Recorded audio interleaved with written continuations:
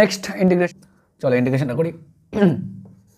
Root over of cosec করে দিলে 1/sin হয়ে যাচ্ছে।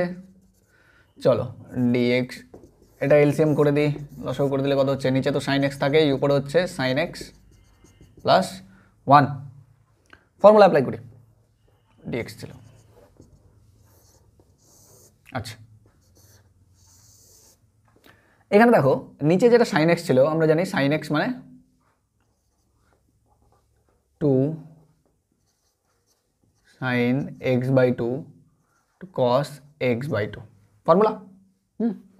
চলো তাহলে 2 sin x/2 cos x/2 এভাবে লেখা যাবে। উপরে দেখো, উপরে আবার সাইন আছে, লেখা তো যাবেই, 2 sin x/2 plus, sorry plus তো না, ইন্টু cos x/2। 1 আছে, 1কে তো আমি লিখতেই পারি sin square theta plus cos square theta. তাহলে থিটা না লিখে, মানে x না লিখে আমি x/2 করে লিখছি, কারণ প্রত্যেকটাতেই আছে। তাহলে কি হবে, sin square x/2 plus cos square x/2 dx। ওকে, উপরে একটা ফর্মুলা, নিচে যা ছিল তাই। তাহলে উপরের ফর্মুলা, উপরের ফর্মুলা হচ্ছে sin x/2 plus cos x/2 এর হোল স্কোয়ার। অবভিয়াসলি এটা পরের লাইনে স্কোয়ার থেকে বাইরে আসবে। আচ্ছা এইটা এখানে আমি +1 আর -1 তো করতেই পারি, ঠিক আছে। 1টাকে 1 রাখছি, plus 2 sin x/2 cos x/2, এই পার্টটাকে আমি করছি কি sin square x/2 plus cos square x/2।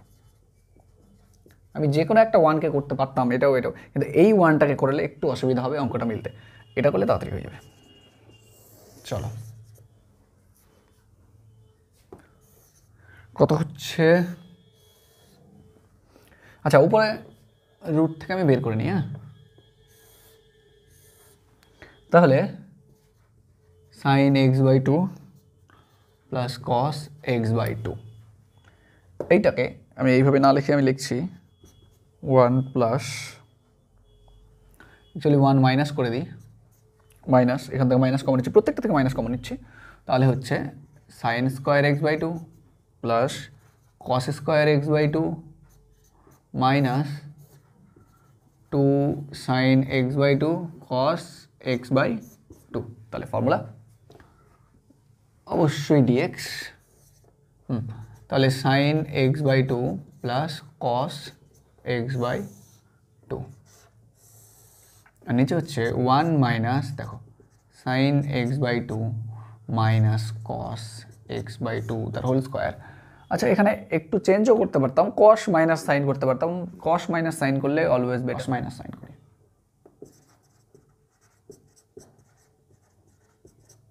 cos x/2 minus sin x/2 তার হোল স্কোয়ার dx, কারণ দুটোই করা যেতে পারতো, cos x minus sin x, minus common নিলেই তো হয়ে যাবে না।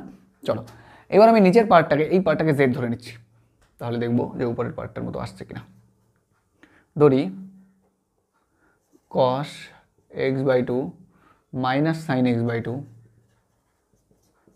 ইকুয়ালস টু z, তাহলে হচ্ছে মাইনাস sin x/2 অবশ্যই 1/2 হাফ, ডেরিভেটিভ করলে minus cos x/2 into half dx equals to dz। তাহলে এখান থেকে মাইনাস কমন নিই, 1/2 কমন নিই, তাহলে আসছে sin x/2 plus cos x/2 dx equals to dz। তাহলে এটাকে যদি আমি লিখতাম sin x/2 plus cos x/2 dx, তাহলে আমার আসতো dz, 2dz অবশ্যই, আর মাইনাস একটা, তাহলে একবারে লিখি মাইনাস 2dz। ব্যাস, এই যে টোটাল পার্টটা, এইখান থেকেই অঙ্কটার মেইন জিনিস, বাকিটা অঙ্কটা এই ভ্যালুটা পুট করলেই হয়ে যাচ্ছে। দেখো করি,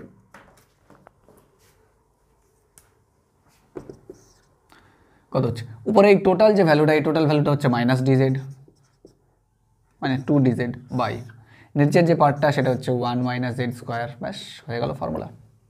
dx এটা বাইরে করি, -2, তাহলে হচ্ছে dz বাই 1 মাইনাস জেড স্কোয়ারের রুট, তাহলে dz by root over of 1 minus Z square, সাইনের ফর্মুলা। তাহলে -2 সাইন ইনভার্স জেড। এবারে জেড ভ্যালুটা যেটা ধরেছি সেটা পুট করব, আর আমার অ্যান্সার কিন্তু বেরিয়ে আসবে। পুট করি, তাহলে -2 সাইন ইনভার্স, অবশ্যই প্লাস সি লিখবো এখানে আমরা, সাইন ইনভার্স জেডের ভ্যালুটা পুট করি, cos x/2 minus sine x/2 plus C, অবশ্যই। ঠিক আছে, তাহলে এই হলো। আচ্ছা, এখানে মাইনাসটা যদি কমন নাও, এখান থেকে মাইনাসটা কমন নিলে এখানে কিন্তু মাইনাস বেরোবে, হ্যাঁ, তাহলে ওটা প্লাস হয়ে যাবে। ঠিক আছে, এই হলো অ্যান্সার। এবার দেখো 2-এর সি এর যে 3 নম্বরটা আছে সেটা একটা ডিফারেন্সিয়াল ইকুয়েশন আছে, আর এই ইকুয়েশনটা সলভ করতে হবে। ভালো করে খেয়াল করবে, এখানে y/x পার্টটা বারবার আছে, এই যে y/x, এইখানে y/x, এইখানে y/x, এই যে পার্টটা আছে। যখনই এরকম y/x টাইপের টার্ম পাবে তখনই 99.99% টাইম তোমাদের ভেরিয়েবলের যে y/x ইকুয়ালস টু v ধরার যে অঙ্কগুলো, দ্যাট ইজ হোমোজেনিয়াসের যে অঙ্কগুলো আছে সেই হোমোজেনিয়াসের অঙ্ক। সিম্পল y/x আকারে থাকলে, আমি বলছি না যে এটা y/x থাকলেই হোমোজেনিয়াস হয়, এটা না, এটা বলা ভুল হবে। বাট তোমাদের 12-এর বইয়ে যেই অঙ্কগুলো দেওয়া আছে সেই অঙ্কগুলোতে 99% ক্ষেত্রে y/x টাইপের যে অঙ্কগুলো আছে সব অঙ্কগুলোই প্রায় হোমোজেনিয়াস দিয়ে হয়ে যাবে। এই জন্যই বলছি, গ্র্যাজুয়েশনে গেলে এই কনসেপ্টটা নিয়ে যাবে না, এটা জাস্ট তোমাদের মনে রাখার জন্য আমি বললাম। আচ্ছা, যাই হোক, তো কী করা আছে দেখো প্রত্যেকটা জায়গায়। তো যখনই এই y/x টাইপের থাকবে, বললাম তো হোমোজেনিয়াস টাইপের সলিউশন করতে হবে। কী করতে হয়, y/xটাকে কিছু একটা ধরে নিতে হয় ভেরিয়েবল। যাই হোক, সেটার আগে কী করতে হবে, এখানে দেখো dy আছে, এখানে dx আছে, তো dy/dx আকারে লিখলাম এটাকে, dy/dx, এটাকে ডান দিকে নিয়ে যাও আর dxটাকে পাশে, dxটাকে বাদিকে আর এই পার্টটাকে ডান দিকে নিয়ে যাও, তাহলে এইরকম টাইপের আসবে dy/dx। ঠিক আছে, সিম্পল ক্যালকুলেশন। এবার দেখো এই যে y/x পার্টটাকে, এটাকেই ধরতে হয় আমাকে, ধরি এইখানে এই পার্টটা করা নেই, ইচ্ছা করেই করে নিই আমি, তখন y/x ইকুয়াল টু v, অথবা আচ্ছা y/x লিখি আমি, y/x ইকুয়ালস টু v, অথবা y ইকুয়ালস টু vx। এইবার ডেরিভেটিভ করতে হয়, dy/dx ইকুয়ালস টু কী হবে দেখো, v রাখলাম, x এর ডেরিভেটিভ করলে তো 1, প্লাস x রাখলাম, এটা ডেরিভেটিভ করলে কত হবে, dv/dx। ব্যাস, তাহলে dy/dx যে পার্টটা ছিল সেই dy/dx এর জায়গায় এই টোটাল পার্টটা বসানো যাবে। ব্যাস, এইটাই করা হয়েছে dy/dx এর জায়গায়। সিম্পল। কিসের সমাধান করছি আমরা, হোমোজিনিয়াস টাইপের ডিফারেন্সিয়াল ইকুয়েশন কীভাবে সলভ করতে হয় সেটা দেখছি আমরা। চলো, তাহলে dy/dx এর জায়গায় টোটাল পার্টটা বসালাম। এইবার দেখো ডান দিকে যে পার্টটা ছিল সেখানে x আর y টোটালটাই ট্রান্সফার হয়ে এখানে v একটা নতুন ভেরিয়েবল চলে এসছে। কেন এই টাইপের সমাধান করা হয়, যে দুটো আলাদা আলাদা ভেরিয়েবল ছিল, যেখানে মাত্র একটা ভেরিয়েবল দিয়ে v দিয়ে আমি প্রকাশ করতে পারছি, y এবং x দুটোর কিন্তু কোনো দরকার নেই। এই জন্য আচ্ছা, ডান দিকে দেখো টোটালটা কি v দেওয়া হয়েছে, এই যে বাম দিকে vটা আছে, পরের লাইনে কী করেছি, ট্রান্সফার করে ওদিকে করে দিয়েছি, এই যে -v, সিম্পল লসাগু করে যোগ বিয়োগ করে নিয়েছি। ঠিক আছে, তাহলে যোগ বিয়োগ হলো, এই যে ব্যাপারটা। তাহলে x dv/dx equals to simplification করে নিয়ে এইরকম টাইপের একটা টার্ম আসছে। ঠিক আছে, এবার আমাকে কী করতে হবে না, vগুলো এদিকে আছে, তো dvটাকে একদিকে নিয়ে যাই আর xগুলোকে একদিকে রাখি, ব্যাস এটাই করেছি। এদিকে দেখো dvটাকে একদিকে, আর মানে v এর সঙ্গে যদি dv আর x এর সঙ্গে যদি dx রাখি তাহলে তো এরকম টাইপের আসছে। এবার আমি ইন্টিগ্রেশন করে দিতে হবে, কারণ আলটিমেটলি ডিফারেন্সিয়াল ইকুয়েশন সলভ করা মানে dy dx dv এভরিথিং এই পার্টগুলোকে সরিয়ে দেওয়া, আর dv dy এই পার্টগুলোকে কে সরাতে পারে, ইন্টিগ্রেশন, কারণ ডিফারেন্সিয়েশন করা আছে। আর স্বাভাবিক আকারে আনলে ডিফারেন্সিয়েশনের এই স্বাভাবিক আকারটা আনতে গেলে আমাকে এটা যদি সরাতে হয় তাহলে ওর বিপরীত প্রক্রিয়া করতে হবে, উইচ ইজ ইন্টিগ্রেশন। এই জন্য আমাকে কিন্তু ইন্টিগ্রেশন করতে হবে বোথ সাইডে, এই জন্য ইন্টিগ্রেটিং বোথ সাইড, দুই সাইডে ইন্টিগ্রেশন করে দিয়েছি। তাহলে এবার দেখো ইন্টিগ্রেশনের পার্টটা, এটা তো ফর্মুলা, এটা log x এর ফর্মুলা, তোমরা জানো সবাই। এই পার্টটা দেখো, নিচেরটার যদি ডেরিভেটিভ করা যায়, v এর সাপেক্ষে যেহেতু ইন্টিগ্রেশন করছি, নিচেরটা ডেরিভেটিভ করা 1 এর ডেরিভেটিভ, v এর ডেরিভেটিভ করলে কত আসবে 1, আর এই পার্টটা ডেরিভেটিভ করলে তো সেম আনচেঞ্জ থাকবে। তাহলে নিচের পার্টটা ডেরিভেটিভ করলে যদি উপরের পার্টটা আসে, তাহলে সেই রকমের ফর্মুলাটা হচ্ছে, এই যে একটু দেখে নাও, যদি এরকম টাইপের ফাংশন থাকে f of x f dash x, যদি এরকম নিচে কোনো একটা ফাংশন আছে, এটা ডেরিভেটিভ করলে উপরে পাওয়া যায় ইন্টু dx, তাহলে আমার ফর্মুলাটা হচ্ছে log অফ নিচেরটা। তাহলে দেখো নিচেরটা ডেরিভেটিভ করলে উপরেরটা পাওয়া যায়, তাহলে আমার ফর্মুলা হচ্ছে log অফ নিচেরটা। আর বাম দিকে ডান দিকে যা ছিল তা তো থাকলেই, আর একটা কনস্ট্যান্ট হয়, তো যেহেতু দুটোই লগ দিয়ে এসছে তাই আমি কনস্ট্যান্টটাও কিন্তু লগ দিয়ে ধরেছি, ধরা যায় এরকম। আচ্ছা, তারপরে এটা বাম দিকে নিয়ে আসলাম। এবার যদি লেফট হ্যান্ড সাইডে নিয়ে আসি এইটাকে, তাহলে লগ প্লাস লগ হয়ে যাচ্ছে। এবার দুটো লগের যোগফল মানে কি আলটিমেটলি গুণ হয়ে যাবে, তাহলে এটাই হয়ে গেল দেখো log mod x plus log এটা। এবার বোথ সাইড থেকে লগ তুলে দিয়েছি, ব্যাস যেটা আসলো সেটাই আমার রিকোয়ার্ড অ্যান্সার। এবার আচ্ছা, এখানে বি এর যে মানটা ছিল সেটা হচ্ছে y/x, সেটা বসিয়ে দেওয়া হয়েছে। অবশ্যই বসাতে হবে, যেটা তোমরা ধরে নেবে সেটা দিয়ে তো আর উত্তর বলা যাবে না, y/x বসিয়ে দেওয়া হয়েছে, ব্যাস এটাই হচ্ছে উত্তর। ঠিক আছে, তাহলে দেখো অঙ্কটা একবার ভালোভাবে দেখে নাও। আচ্ছা, নেক্সট যে অঙ্কটা আছে সেটা খুব ইন্টারেস্টিং অঙ্ক, ছোট্ট অঙ্ক, বাট একটু বুঝতে হবে অঙ্কটা। দেখো পড়ো অঙ্কটা কী বলেছে, আমিও পড়ি তোমাদের সঙ্গে। অঙ্কটা হচ্ছে যে কোনো একটা বৃত্ত আছে, সেই বৃত্তের ব্যাসার্ধ মানে বৃত্তের যে ক্ষেত্রফলটা সেটা সমহারে বর্ধিত হয়। এবার তোমাকে বুঝতে হবে সমহার মানে কি। আচ্ছা, বৃত্তের ব্যাসার্ধ ধরে নিই, কারণ বৃত্তের ব্যাসার্ধ ছাড়া আর ধরি, তাহলে বৃত্তের ব্যাসার্ধ ছাড়া যেহেতু কোনো কিছুই সম্ভব নয়, না ক্ষেত্রফল সম্ভব, না পরিধি সম্ভব, না কিছুই সম্ভব না। এখানে দুটো টার্ম বলেছে, একটা ক্ষেত্রফল, একটা পরিধি। পর অঙ্কটা কি বলেছে, একটি বৃত্তের ক্ষেত্রফল যদি সমহারে পরিবর্তিত হয় তাহলে দেখাও যে বৃত্তের পরিধির বৃদ্ধির হার ব্যাসার্ধের সঙ্গে ব্যস্তানুপাত। ওকে, তো এবার দেখো যে ব্যাসার্ধ, আচ্ছা ক্ষেত্রফলটা দেখি। ক্ষেত্রফল এটা এস মনে করলাম, অবভিয়াসলি ক্ষেত্রফল আমরা ফর্মুলা জানি পাই আর স্কোয়ার। এটা যদি এটা একক হয়, এটা একটু একক লিখে দিই পাশে, একক, তাহলে এটা বর্গ একক। এবার দেখো যে ক্ষেত্রফলের এই যে বৃদ্ধির হার, ক্ষেত্রফল বৃদ্ধির হার, তাহলে আমি প্রশ্নানুসারে কি লিখতে পারি, ক্ষেত্রফল বৃদ্ধির হার মানে সময়ের সাপেক্ষে বৃদ্ধির হার সবসময়। তাহলে ডিএস বাই ডিটি এটা কি কনস্ট্যান্ট, এটা ধ্রুবক। তাহলে এই যে ক্ষেত্রফল বৃদ্ধির হারটা ধ্রুবক, এটার থেকে বলা যায় কি D DT of pi R square. ওকে, এবার খেয়াল করো ডি ডিটি অফ, এটাকে যদি ডেরিভেটিভ করতাম, আচ্ছা পায়ের তো কোনো হিসাবই নেই, পাই কনস্ট্যান্ট, আর এখানে হয়ে যাবে 2r, ঠিক আছে।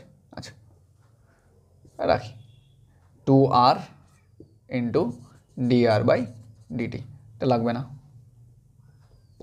ডেরিভেটিভ করলাম, পাই চলে আসলো বাইরে, আর আর এর ডেরিভেটিভ করলে কত হচ্ছে 2r, আর অবশ্যই আর টি এর সাপেক্ষে ডেরিভেটিভ করছি আর এর, তাহলে dr by DT equals to ডান দিকে কনস্ট্যান্ট যেটা ছিল সেটা তো থাকবে। এবার খেয়াল করো এই যে পার্টটা আছে এইখান থেকে আরটাকে আমি ডান দিকে নিয়ে যাই, তাহলে কত হচ্ছে 2 পাই dr by DT equals to K by আর, লেখা যাবে, কোনো প্রবলেম নেই এটাতে। এবার দেখো এই যে টোটাল পার্টটা আছে এটা এইভাবে লিখতে পারতাম না, পাই 2 পাই, আচ্ছা এইভাবে আগে লিখি তারপর আমি বলছি, ডিটি অফ আর, কোন ব্যাপার আছে আর এর ডেরিভেটিভ, এটাই তো আলটিমেটলি। এইটা এইভাবে না লিখে নিয়ে আমি যদি এইভাবে লিখতাম DT of 2 pi R, sorry বারবার কে ছেড়ে দিচ্ছি, কে বাই আর, অবশ্যই লেখা যাবে। দেখো এটা যদি ডেরিভেটিভ করো তাহলে আবার 2 পাই তো কনস্ট্যান্ট, 2 পাই বাইরে আসবে, আর ডেরিভেটিভ কত ডিআর বাই ডিটি, এটাই তো, ঠিক আছে। তাহলে এইভাবে লেখা যাবে, কিন্তু এইভাবে লেখার ফলে একটা দারুণ জিনিস হলো এই যে 2 পাই আর, তার মানে এটাই হচ্ছে পরিধি, তাই না। দেখো পরিধির পরিবর্তনের হার, আর এটা কত হচ্ছে ব্যাসার্ধ, তাহলে এখানে বলা যাবে না যে এই যে ডিটি অফ 2 পাই আর, এই যে পরিধির পরিবর্তনের হার, এইটাকে যদি তুলে দিই তাহলে 1 বাই আর লেখা যাবে, ব্যাসার্ধের পরিবর্তনের সঙ্গে ব্যস্ত সম্পর্কে থাকে। এটাই তো চেয়েছে উত্তর, কি বলেছে ডিটি অফ 2 পাই আর মানে পরিধির পরিবর্তনের হার কি ব্যাসার্ধের সঙ্গে ব্যস্ত সম্পর্ক, ব্যাস এটাই উত্তর চেয়েছে। ছোট্ট নেক্সট অঙ্কটা হচ্ছে একটা ভেক্টরের অঙ্ক, আর এই অঙ্কটা কতবার যে এসছে কোনো ঠিক নেই। এর আগে যে কোশ্চেন পেপার সলিউশন আছে সেগুলোতে আমি করিয়েছি এই অঙ্কটা অনেকবার, দুবার তো করানো হয়ে গেছে আই থিঙ্ক, এবারে 3 নম্বর বার হচ্ছে হয়তো। দেখো এই টাইপের অঙ্ক কী করতে হয়, অন্য কিছু ডেটা থাকতে পারে, আলটিমেটলি ব্যাপারটা একই। এই যে টোটালটা আছে এইটা নিয়েই কাজ, আমি একটু তাড়াতাড়ি করছি কারণ এই অঙ্কটা অনেকবার করানো হয়েছে। বোথ সাইডে কী করবো, বর্গ করে দেবো, উভয় পক্ষে বর্গ করে পাই, তাহলে এটা তো বর্গ, জিরোর বর্গতে কী হবে আলটিমেটলি জিরোই হবে, তাহলে ওটা জিরো হলো ডান দিকে, অসুবিধা নেই। এই পার্টটা দেখো বাম দিকে কী হলো, এটা হোল স্কোয়ারে S A plus B plus C, তার হোল স্কোয়ারের ফর্মুলা, তাহলে কী হয় এ square plus B square plus C square. এইবার খেয়াল করো একটা ফর্মুলা ছিল এ square R A dot A এবং মড এ তার স্কোয়ার, তিনটা একই কথা, একই রকমের জিনিস, এটা এটা এটা তিনটা একই। তাহলে এইখানে এরকম না লিখে আমি এইভাবে লিখতে পারি, এইভাবে লিখতে পারি আর এইভাবে লিখতে পারি, যখন স্কোয়ার হবে তখনই এরকম লেখা যাবে, ঠিক আছে। তাহলে কি তোরা plus 2 into A B, that is A dot B, plus 2 into B dot C, plus 2 into C dot A, formula. আচ্ছা ডান দিকে এর ভ্যালু, জিরো ভেক্টরের ভ্যালু, আলটিমেটলি যখন এই যে স্কোয়ারটা পড়ে যায় তাহলে মডের স্কোয়ার, তার মানে ভ্যালুই চাই, তো জিরো তো জিরোই হয়, ওই জন্য এখানে কিন্তু আর ভেক্টর চিহ্ন দিতে পারবে না তুমি, ঠিক আছে। চলো নেক্সট,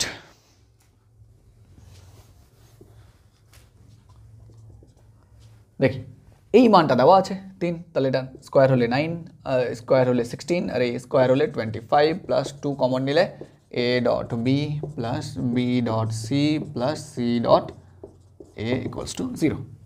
ব্যাস, তাহলে এখান থেকে কত হচ্ছে 2 into A dot B plus B dot C plus C dot A equals to, এটা ডান দিকে নিয়ে গেলে দেখো 50 হয়, এটা 25 25 50, তাহলে 50 50 কাটাকাটি করলে 25 হয়, ব্যাস এটাই তো চেয়েছে A dot B plus B dot C plus C dot A equals to -25। ব্যাস অ্যান্সার। নেক্সট অঙ্কে যাচ্ছি। ডি এর যে 2 নম্বর অঙ্কটা আছে সেটাও ভেক্টরের অঙ্ক, এটা বরং আরও সোজা অঙ্ক।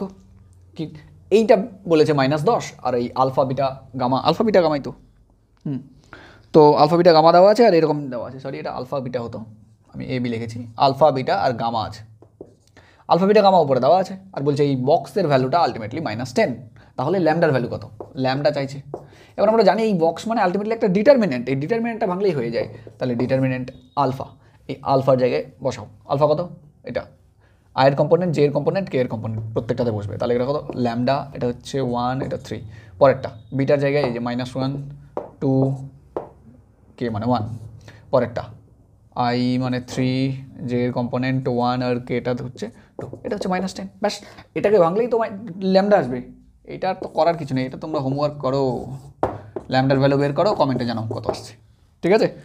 ব্যাস আজকে এই অবধি, পরের দিন আবার দেখা হচ্ছে, দেখছো তোমরা back to back video upload করছি, পরের দিন আবার, ঠিক আছে। Thanks for watching.